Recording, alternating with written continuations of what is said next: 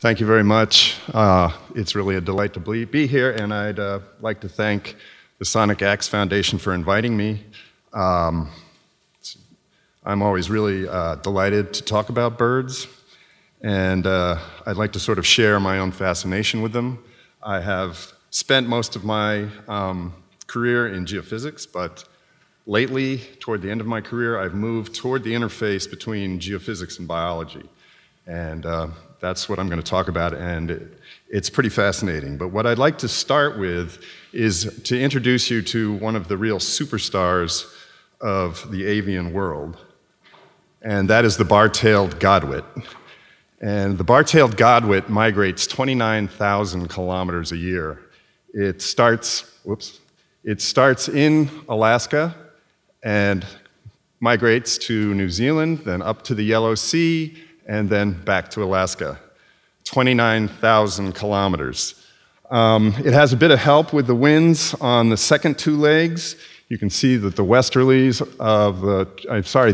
of the trades are sort of helping it in this direction, and it's, big thumb, and it's actually using the westerlies on the way back from the Yellow Sea to Alaska.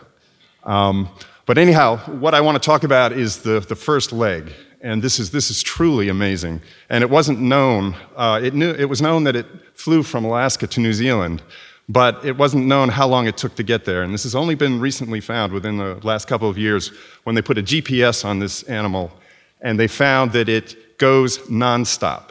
So 5 days, full bore flying from Alaska to New Zealand in a straight line. And the other thing that's truly remarkable is that it does not leave Alaska until the wind conditions, the weather conditions along the entire route are optimal. Okay? So it, sitting in Alaska, knows what the wind conditions are in the southern hemisphere. It's just truly amazing. And you can see that it flies in a straight line. Each of those little dots is one of the GPS locations.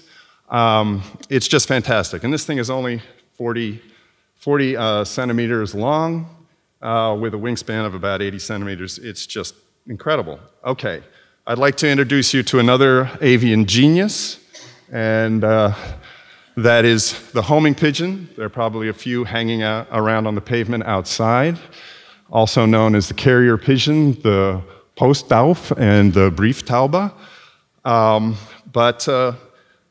I want to talk about this because this is the animal that is selected by biologists to study. And so there is a huge amount of information on this animal. And the reasons are that it's easy to keep and handle. It navigates on demand. You don't have to wait around 6 months for this animal to decide it feels like migrating. You can just take it away from its loft, it'll fly back. It has an absolutely remarkable navigational ability. It can return to its loft from hundreds of kilometers away. You can take it someplace it's never been before, release it, it will fly back to its loft. And it's previously the state-of-the-art airmail, Brieftaube, Postdauf, but it's presently the subject of a worldwide sport. People race pigeons all over the world. You can spend $100,000 on one if you want. And the other thing is it has, because of all this study, it has amazing sensory capabilities. It can detect the direction and intensity of the geomagnetic field. It can see polarized and ultraviolet light. It can detect small changes in atmospheric pressure, less than a millibar. And remember that atmospheric pressure is 1 bar, so that's less than 1,000th of atmospheric pressure. And it can hear low-frequency infrasound down to 0.05 hertz. 0.05. That's another just absolutely incredible. Some people think that it uses its olfactory ability in navigating, but it really only has average-sized olfactory bulbs, so it just has an average sense of smell. Obviously, I don't think it uses smell to navigate. So what is the basic theory, the basic idea of how it navigates? It uses a map and compass, very similar to what we do. If we're going to navigate somewhere, the first thing we do is basically look at a map. Where are we now? Where do we want to go? Where's that place we want to go in terms of direction? Say to the northwest, we pull out our compass, look at the compass, that direction is northwest, and we go that way. Pigeons do the same thing. And their compasses are pretty well known. Oops. They use the sun azimuth. They have a biological clock, so it's time compensated. So they can look at the direction of the sun and they'll immediately know which way is north, south, east, and west. They can also use the geomagnetic field. We do that as well, but they use the inclination. We use the declination, which is in the horizontal plane. They use the inclination in the vertical plane. Why? It works in both hemispheres. It's great. Night migrating birds use the rotation of the stars. It's the homing pigeons only have sun and geomagnetic compasses. So those are the compasses, but what the heck is the map? And that's been the problem.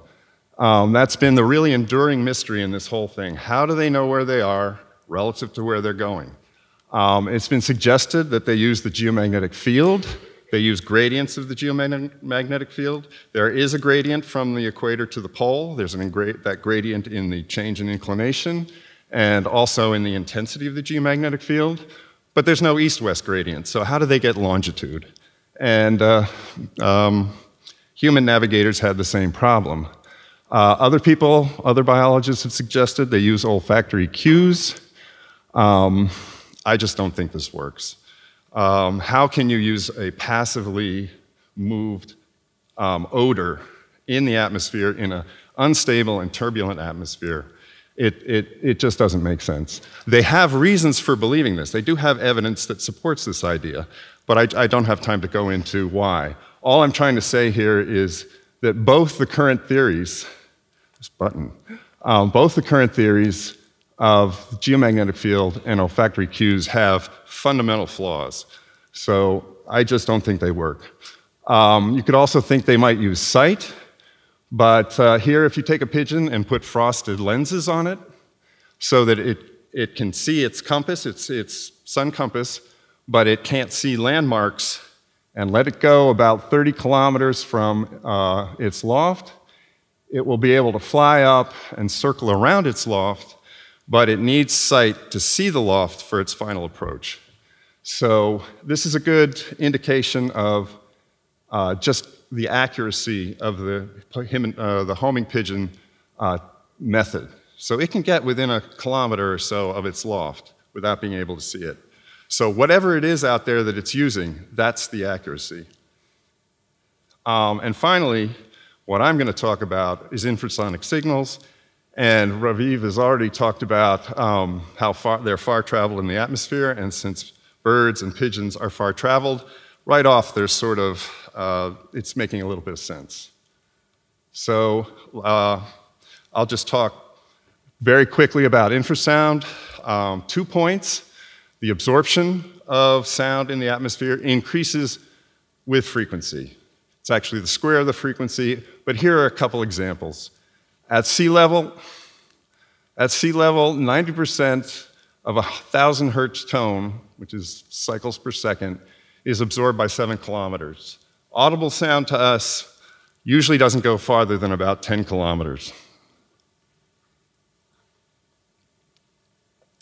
For a 1 hertz tone, it would be 3,000 kilometers, and for a 0.01 hertz tone, it would be greater than 40,000 kilometers, and that's greater than the circumference of the Earth.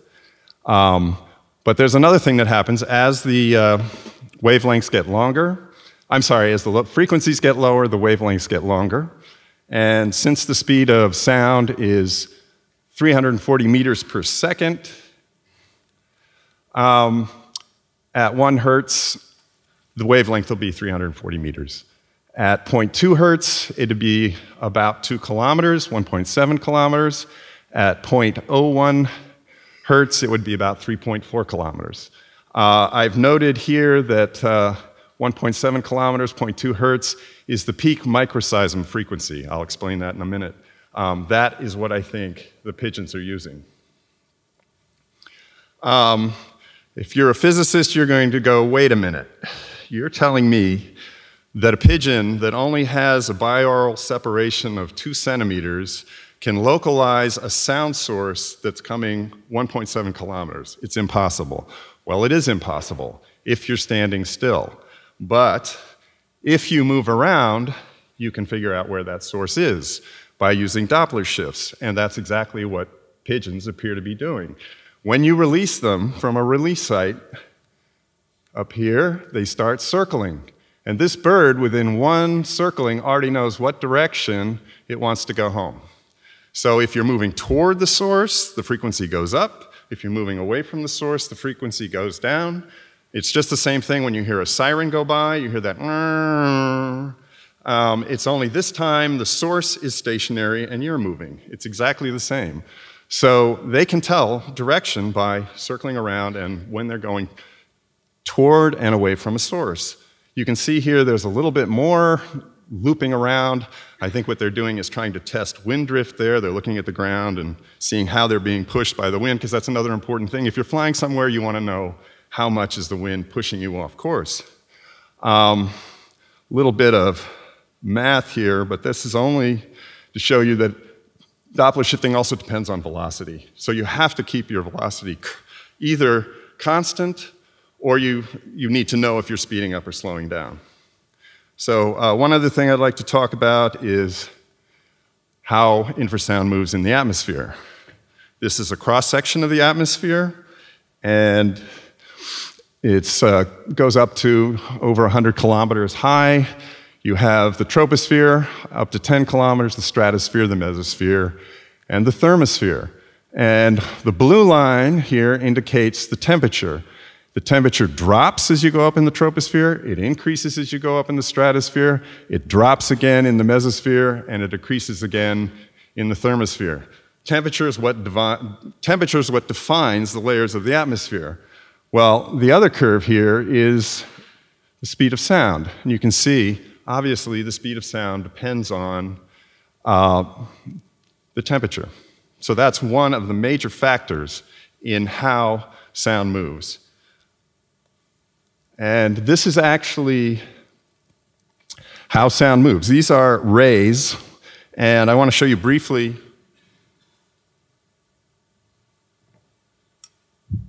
how that works. So, if you have a sound source, which is in the lower left corner, and basically if you have the wave front of a sound, you know, if it's coming into the beach, you see the wave front, and so anyhow, I'm going to use this rod as the wave front. The ray is the line perpendicular. So it's just a simple way of pointing which way the wave front is going. So it actually simplifies the plot. And what happens if you're in the troposphere and you have a horizontal wave front, it's going to be, as you can see, warmer at the bottom and colder at the top. Well, since the sound speed depends on it, this is going to go slower and this is going to go faster. So it's going to do that. And that's what happens. And then if it gets up into the stratosphere, you can see the temperature profile changes the other way. All of a sudden, it's hotter up here and colder down here. It's going to come back down. So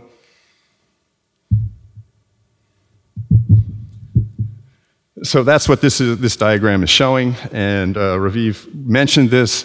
So you get a stratospheric channeling of sound.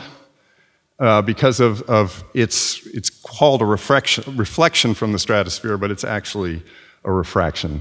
So things that go straight up keep going straight up, and you can see that here, this is only being launched at a 9-degree angle. That's the ray is at 9 degrees, so this is nearly vertical ray, and it's still going to be caught in that temperature profile and moved up. And what's very important is here's where the sound goes up and comes back down. In between that is called the classical zone of silence, okay? And I can show you that was seen very early on when you have a very large explosion, and this happened in 1921 in Germany, and you get all these black dots are where it's heard, white dots where it wasn't heard, and so you get this zone of white dots, and then beyond it, amazingly enough, people hear it again. And that's simply, this is the zone of silence. So it is in here. The sound has gone up and back down, and that's what's happening when you see it here. So now I want to talk about what bird. Now that I've done the tutorial, I'll tell you about what the birds have actually done. And I was an undergraduate at Cornell University, and there was a professor there. I was in the geology department, and a professor there named Bill Keaton came to the geology department, and he gave a lecture on his research in bird navigation, and he was studying pigeons, of course. And he had been releasing pigeons all around upstate New York. Here's New York State, and this is the area. This is the Finger Lake region, so there are these very long lakes. And he talked about a number of locations where he had released a lot of birds, and he didn't understand what was going on. And in particular, he was talking about this place, Jersey Hill, about 120 kilometers west of Ithaca, where the birds departed in completely random directions. They were lost. They were not getting the signal that they should be getting to return home. He was completely baffled. There's no magnetic anomaly, no gravity anomaly, there's nothing wrong with this hill. It's just a normal hill in upstate New York. Another site that he was confused by was Dryden, which was just 13 kilometers east. The birds would head to the northwest, they wouldn't head home. About 75 kilometers north at Weedsport, they were headed pretty close to home, but they were always to the right, to the west. They would always head a bit clockwise off the direction. Could not explain it. He came to the geology department. Do you guys have any idea? At that time, I didn't. Unfortunately, now I do. I wish I could tell him. He unfortunately died prematurely, but when he died, all of his data was put online for anyone to use, so I've been using it. So it's a funny way that things come back around. But I'd like to show you the data from starting with Jersey Hill. This is the random data. What this plot represents is each of these dots represents a pigeon. Jersey Hill would be in the middle here, and this is the direction back to the loft, the dashed green line. For between 1968 and 87, almost 20 years, he released, this is 984 birds, and nothing has been done to them. They're the control birds, they're just normal birds, and you can see they just head off in completely random directions. This is one individual release day. You can see that the birds are scattered all around. This arrow in the middle points to the average direction that they're headed, and the length of the arrow indicates how well they're oriented. So if they're perfectly oriented, the arrow would go all the way out to the edge of the circle. If they're purely random, it would be basically zero length. You can see you just have the arrowhead here, so it's very random. So again, they're random. But the other strange thing that Bill pointed out, if you take birds to that location from other lofts around upstate New York, not Ithaca, but other towns and places to the west, to the north, to the south, they fly home just fine, no problem. It's only Cornell birds are completely lost over this very long period of time, consistently. And the other thing is, only 10% of them ever came back. So you lose 90% of them. It's like the Bermuda Triangle of New York. It's just, birds fly in, they don't fly out. The other thing is, one day, August 13th, 1969, Bill took the birds there. They flew off in a very tightly grouped direction. They all flew home. He was absolutely amazed. He ran back the next day. They were lost. Actually, I gave this talk in Santa Cruz in California, and someone said, August 13th, 69, isn't that Woodstock? I had to look it up. No, it started on the 15th. So this is not due to the age of Aquarius. Okay, so now what I want to show you is some actual modeling, numerical modeling. And what I'm going to show you is, whoops, I want to start with this one. What I'm showing you, this is calculating rays. Again, I'm going to launch them from here, and this point is the loft. I'm going to pick the loft. Just go with me for now. Out here at 120 kilometers is Jersey Hill. The horizontal line here at the bottom is sea level, and up here at 120 is the top of the atmosphere. And this launches rays, and this is basically a computer program, And what I've done is I've entered the real weather data for that day, taken from weather balloons, so I know the temperature profile, I know how the wind changes as it goes up, what the direction is, what the speed is, and those are the things you need to know to calculate how the sound is going to go. And it starts launching a ray at 0, then it steps up a degree, launches another ray, steps up a degree, it goes all the way up to 90.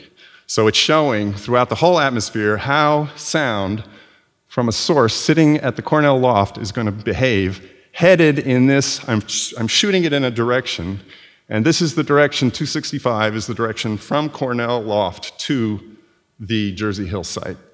And as you see, it's in the zone of silence. The large majority of days that birds were released at Jersey Hill, this is what the sound would have done. However, and you can see this date is shown, here's the actual data of the pigeons being released. They're scattered all over the place.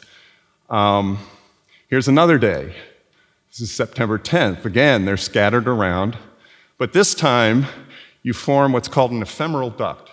There's either a temperature inversion, probably at about this level, or a wind shear. And wind will do the same thing. If you have the wavefront moving and you have a wind that's stronger up here than down here, it'll cause the sound to go down. If the sound is moving toward the wind that is stronger, this will slow down, the sound will go up. So here you have a wind shear that's pushing the sound down to the ground, so wait a minute, that's going to go to Jersey Hill. So the bird should hear something. What's missing from this diagram, however, is topography. If you put topography in, when this sound hits down, it's going across this very, this is a vertical, this isn't the Himalaya, this is actually a vertical exaggeration. So here's Lake Cayuga, here's Seneca Lake. But this sound is going to go down, hit these slopes, and bounce up, and then the temperature structure is going to take it up. So it's never going to make it to Jersey Hill. Okay, so Jersey Hill is sitting in a sound shadow, both because of the atmospheric structure of temperature and wind, but also because of the topography. And this, this north-south grain of these lakes and everything are causing, when you go north-south, it's making it difficult. So what about August 13th, 1969, the day they flew home? Well, if you model that, the sound leaves, and now I'm shooting it directly, 265, right at Jersey Hill. It doesn't make it there. But the birds don't fly directly home. If I shift the azimuth more to the south, to 245, that makes it even worse, and the sound is just refracted up. Nothing happens. But if I shift it to the north, there again, this is different. There is either a wind shear or a temperature inversion at, about 1.5 kilometers up in the atmosphere that day. Whoops. And it knocks it right back down. And that landing would be to the northeast. And due to Huygens' principle, that point where the sound hits the ground is going to actually behave like a source. So the birds are actually headed to the northeast, and I believe where the sound from the loft is actually hitting the ground. So they went home that day because they could actually hear their loft. The next day, back to being refracted up, no sound making it to Jersey Hill. Fits the observations. I told you about Weedsport, and now you could begin to see what's going on. At Weedsport, the birds are headed again, sort of clockwise of the homeward direction, but the sound from the loft area hitting these hills will be bounced up, but going up Lake Cayuga and diffracting around this terrain, it will arrive at Weedsport from the direction that the birds are actually heading. Same thing with Dryden. It sits in a little valley. So the sound is basically being channeled, diffracting around, and so the birds are actually acoustically thinking their loft is in this direction to the northwest because they're hearing the sound come from that direction. Okay, so the question is, let me go back. I'm talking again and again about sound coming from the loft. What do I mean? How is the loft? I mean, is the loft building emanating something? No. I'm talking about the ground around the loft. So you're thinking, wait a minute, the ground is making noise? Yes. Has it ever been measured making noise? Yes. It makes noise during earthquakes. And what I'm going to show you, this is an early study. In 1964, there was a huge earthquake in North America near Anchorage, Alaska, a 9.2 on the Richter scale. And emanating, here's this yellow triangle is the epicenter. This is the source. If you were standing there, you'd be knocked down. But anyhow, the surface waves that were coming off that earthquake radiate out like a pebble dropped in a pond, these circular waves moving out in all directions. The rays would be like a spokes on a wheel. But anyhow, they're moving down this direction and this direction, and all of a sudden these sources, the triangles are sources that were picked up on an infrasound array in Boulder. The red circles were picked up on an infrasound array in Boston, and the green squares were picked up on an infrasound array in Washington. You will notice that there are no squares, circles, or any sort of sources anywhere but in the Rocky Mountains. And the reason is if you're shaking the ground, if it's flat, it's just going to radiate the sound straight up. But if you have a mountain and you start shaking it, the steep side will start radiating the sound horizontal. So these spots are places of steep-sided terrain that are radiating the sound eastward that is being picked up by these arrays. And you can see the time increases as the surface waves move down the Rocky Mountains. So our crude infrasonic arrays can pick it up when you're having very large movements of the ground surface caused by an earthquake. Now these probably movements, once you get far enough away, say once you get sort of out of Alaska into Canada, humans aren't going to feel this. This is only like little millimeter type movements. But are birds navigating only when there are earthquakes? No. So is the ground moving all the time? Yes. And where is that energy coming from? Well, Raviv talked about that. It's coming from the ocean. And Raviv was talking about microbaroms. That's when you have standing waves in the deep ocean, and you need two wave trains coming together. It's like plucking a guitar string. The wave goes out, hits the end of the string, comes back, and it sets up a standing wave. And a standing wave means standing. It stays in the same place. It's not a traveling wave. The wave is actually going up and down in the same place. So how do you get these two waves? Well, you need maybe a couple storms.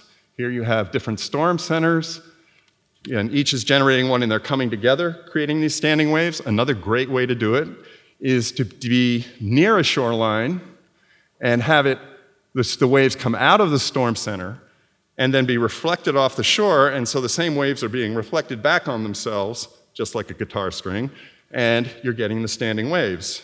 Well, standing waves are going to be creating the microbaroms in the atmosphere, which is the background noise of the atmosphere, which Raviv said you can hear that anywhere on Earth. If we had a microphone right here, we'd hear the roar of it.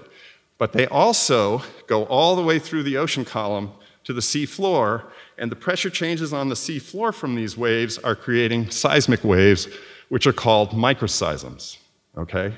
And microseisms travel through the Earth and come up to the surface and move the surface up and down, a very slight amount. The waves in the ocean, however, are very large. Here, they're up to 10 meters in displacement. So these things are really kicking up a huge amount of sound. Once they come to the Earth's surface, it's very slight. But just to show you what distances this works on, here on January 17th, 1998, in Wyoming, this seismic array is hearing microseisms from this storm. This seismic array in LA is hearing microseisms coming out of this rather small storm center. But there was a huge storm off of Nova Scotia just a few days later, about a week later, and both of these seismic arrays were picking up the microseisms coming off that storm. And here's the average displacement of North America of the ground. Remember, the microseismic is 0.2 hertz, 6-second period. So if I do it with my hand, it's 1,000, 2,000, 3,000, 4,000, 5,000, 6. That's one cycle. That doesn't look like a tuning fork. It doesn't look like a guitar string or a violin string, which would be going crazy. It's very slow, but you can almost see that's like water moving. A water wave would move like that. So this is what it's creating in North America. And these displacements run from 0, of course, up to about 4 microns. Microns. That's a millionth of a meter. So, but if you do a calculation, about a square kilometer going up and down 1 micron will create about 125 decibels, if it's all concentrated, if you take all of it from that area. So we're going up and down right now. We're probably, since we're near the ocean, we're probably going up and down 2 or 3 microns every 6 seconds. Well, we're not going to feel it. But here's upstate New York again. This is a shaded relief map. And the light source is from the north. So all of these white areas throughout this whole thing are basically coplanar and pointed north. So if they're all moving, they're all radiating sound to the north. And in your imagination, I'm sure you can see, if I move the light source around to the east, it would look completely different, but they'd all be lined up going, north-south. If I do it from the south again, they would sort of be lined up east-west again, but they'd sort of be on the other side of the ridge from these, and so forth. When you train a racing pigeon, you have to train it in all directions, so it learns what its loft area, in my view, sounds like from each direction. It's like your house. Front of your house looks like one thing, the back of your house looks like another thing, and the sides look like something else. So anyhow, but you have to have enough area that's generating a large enough sound that the bird can hear. And the farther the bird goes away from its loft, the larger area it probably listens to generating the sound. As it gets closer, that area shrinks down until it's about 1 kilometer across, or 2 kilometers across. As we saw when you covered their eyes, they could get within about 1 kilometer of their loft. So to recap, both birds and infrasound travel for hundreds of kilometers, thousands of kilometers in some cases, in the atmosphere. Pigeons determine their homeward bearing using Doppler shifts. The temperature structure and wind structure can cause shadow zones where birds are disoriented. Microseisms from ocean waves cause ground oscillations, which create atmospheric sounds. And I believe that pigeons can acoustically identify their home area the same way we look at it. And this is similar. Bats actually use ultrasound, very high frequency, short wavelength sound to image small insects. I believe birds are using very long frequency sound to image the Earth. And so this hypothesis explains some things that have not been explained that are in the biological literature. If you look at pigeons, here's their homing performance. How well are they grouped? How fast do they get home? Versus the months of the year. Inexperienced birds are always worse, so they're down low, than experienced birds. But you see there's a sine wave. They do worse in the winter and better in the summer. Why? Because the atmosphere in the winter is much noisier because of all the storms in the oceans. They also don't like to fly over lakes. If you release pigeons on one side of lakes where their home is, they'll fly directly home. And if you release them on the other side, they will fly around the lake to go home. If you put them out in the middle of the lake, they'll just split into 2 groups and fly to the nearest shore. Why? Because the lake surface, like the ocean surface, is generating microbaromes. It's jamming their homeward signal, so they want to get off that lake as quickly as possible, or not go over it in the first place. Here's another very interesting experiment. A Swiss guy named Gerhard Wagner released birds up above a temperature inversion on top of a hill. If they stayed above the temperature inversion, they never made it home. If they went below it, they went right home. Why? Because the temperature inversion will trap the sound underneath it, so the ones above will never hear where their loft is. And finally, this is some work I did very early on. The sonic boom, the shock wave off the Concorde, will disrupt pigeon races. This is the centenary race of the Royal Pigeon Racing Association, 60,000 birds. They didn't come home. That was a big problem. The Queen's birds were out there with them. So what happened? Well, the plane, the SST leaving Paris, goes subsonic until it hits the coast, and then supersonic, and it puts out one heck of a boom of infrasound. The N wave, the overpressure, underpressure wave that Raviv was talking about. These birds, one of them ended up in South Africa. Why? It landed on a boat. Once it hit the sonic, boom, it decided to land. The nearest thing was a boat. It was going for South Africa. Anyhow, so I hope that you'll think differently about birds, and thank you very much.